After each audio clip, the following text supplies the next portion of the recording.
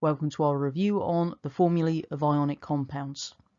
So the first thing we're going to look at are some common ions and their formulae, and we're going to start off with the positive ions. Now, first and foremost, we can have a look at hydrogen. So when hydrogen becomes an ion, then the charge on that is +1.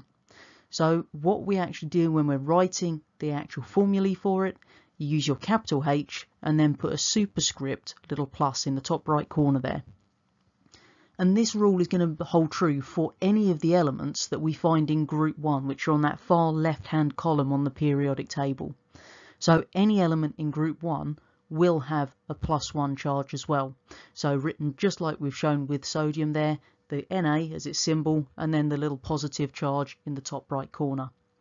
If we consider group 2, then we find they have a +2 charge. In group 3, they have a +3 charge.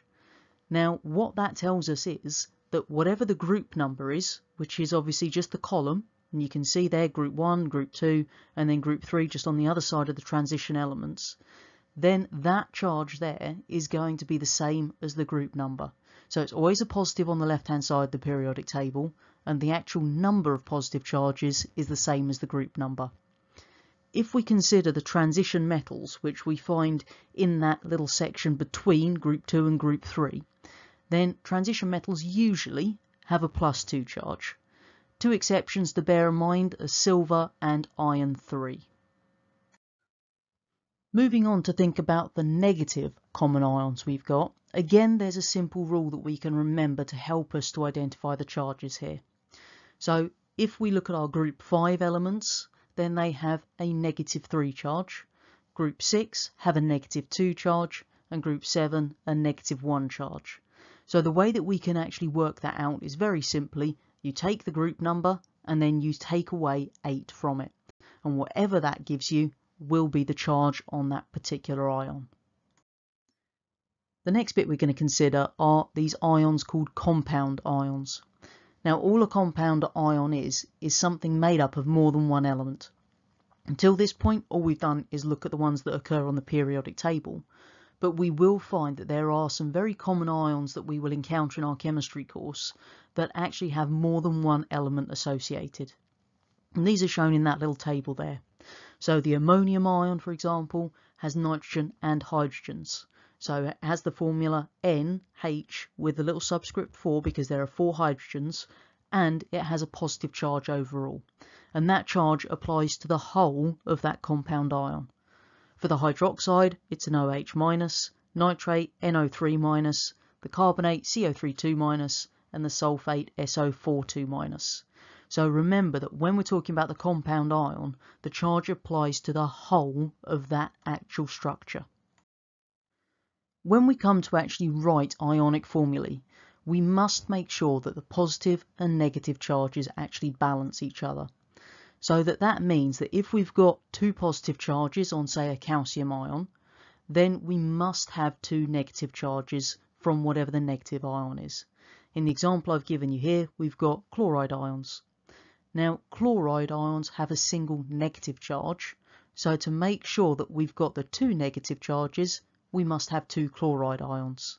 So that when you've actually worked out how many of each of those ions you need to balance the charges, when you come to write the formula, don't forget to include the little subscript number to represent the numbers of those particular ions present. So because in this example we've got 1 calcium and 2 chlorides, then the formula we'd write is Ca for our 1 calcium, and then the Cl with the subscript 2 to represent the 2 chloride ions present. If we now consider the slightly more complex scenario of having a compound ion present, we still have to make sure those charges balance. So in the first example I've given you here, we've got our sodium, which has a single positive charge, and that's going to be joining with a hydroxide ion, which has a single negative charge. So because we've got 1 positive and 1 negative, those charges are balanced, so the formula would just be NaOH. If, however, we have something like a group 2 element, then what we would have there are 2 positive charges. So here we've got calcium, which is obviously a 2+.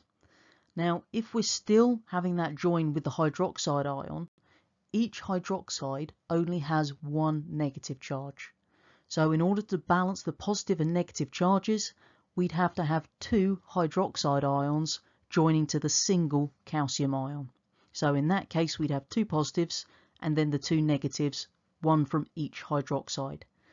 So when we actually come to write the formula for this, we write Ca just like we would normally, but then our hydroxide formula, the OH, has to go into brackets because we can't split it up.